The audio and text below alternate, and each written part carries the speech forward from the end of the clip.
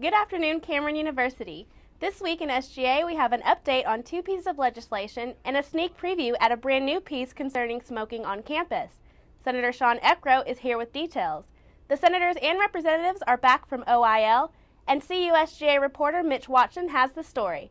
All this and more coming up on This Week in SGA.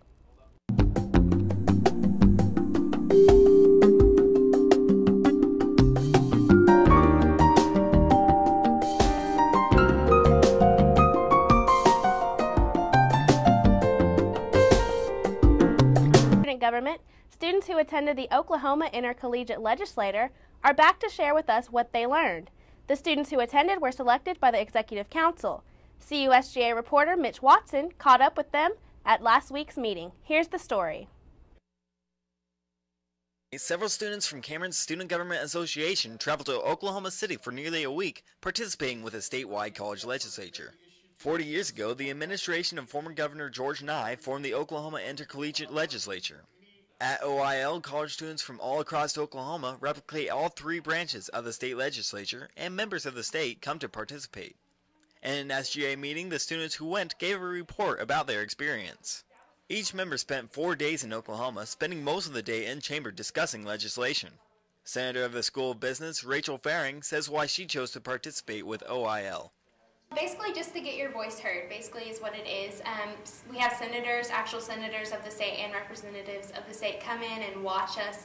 They sit in the gallery so they get to hear our ideas, so we kind of get to actually represent the state while we're there and say kind of like what we think should be going on and what should be happening with the state.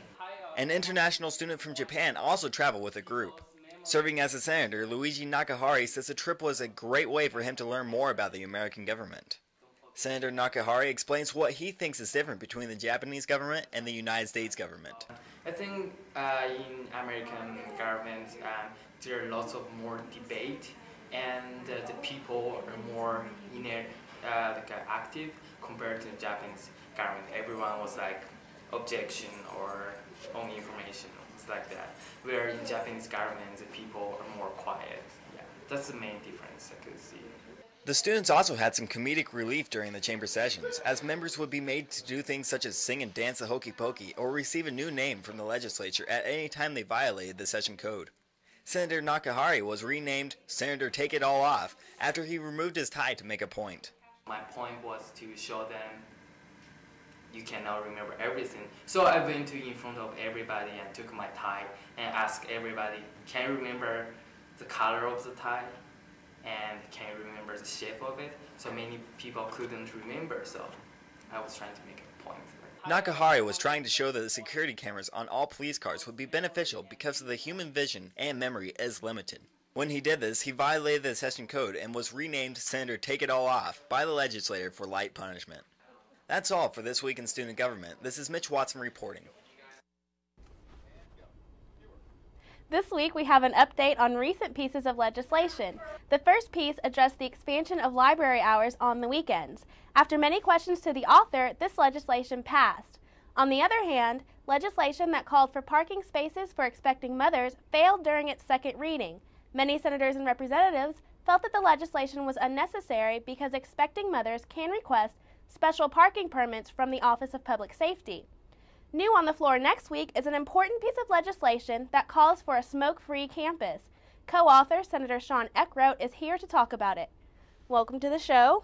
Thank you. It's very nice to have you.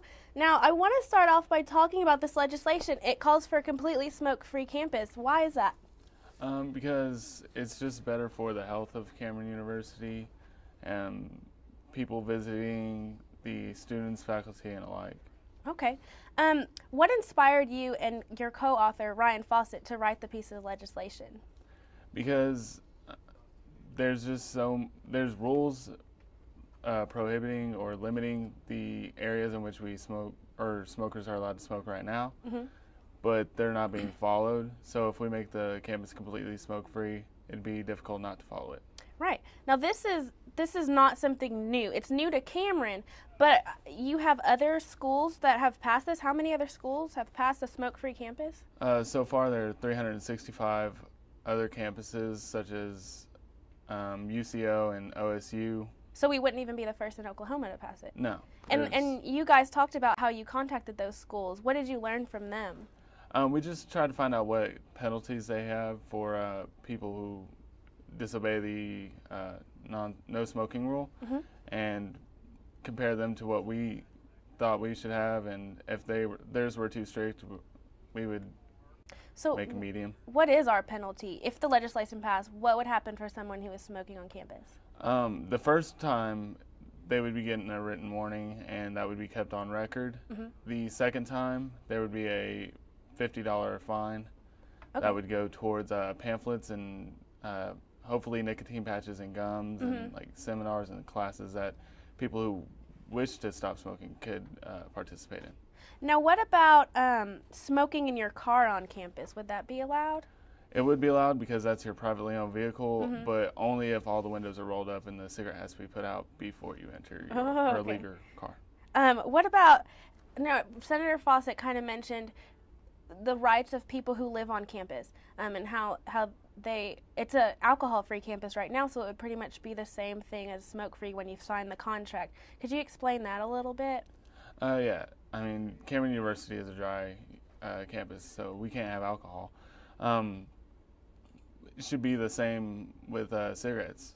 If you wish to smoke, just leave campus and go smoke. Right. So basically, it wouldn't be taking rights away from the people who live on campus because they would be agreeing to follow this rule before they come on campus. I understand that. Now, how do you predict that the student body is going to respond to this piece of legislation? I know that there's going to be mixed feelings about that. Some people are going to love it. A lot of people are going to hate it because we do have a lot of smokers just because of the demographics here at Cameron University, and it's going to be tough. It's probably going to take a couple years to get through people's heads, but hopefully it'll be a positive impact. Right. Now, you say it might take a couple years. I know in the past they've brought up legislation about making it a smoke-free campus, and right now we have the 25 feet rule, but that's not very well followed. So why do you think that a smoke-free campus would be enforced when the 25-foot rule isn't very enforced? Well, if we can get this passed, that means that we'll have President Ross's approval, and with President Ross's approval, that means that she's going to be backing it, which hopefully the Public Safety Department will start enforcing it.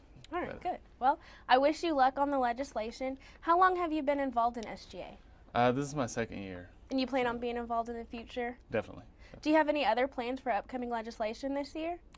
Not so far, but I'm pretty sure I'll make another piece of legislation. Well, we're going to stay closely tuned to what happened, and I want to thank you for coming on the show today. Thank you. Thank you. Student Activities Director Zeke Nafee addressed the body at this week's meeting about the Higher Learning Commission survey. The survey requires student feedback about Cameron. Students can access the survey on any campus computer by selecting the icon on the desktop or visiting the link.